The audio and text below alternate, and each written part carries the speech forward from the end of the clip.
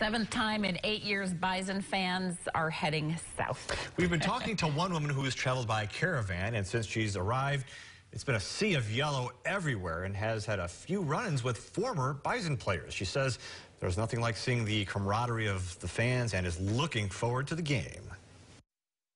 It's just so awesome.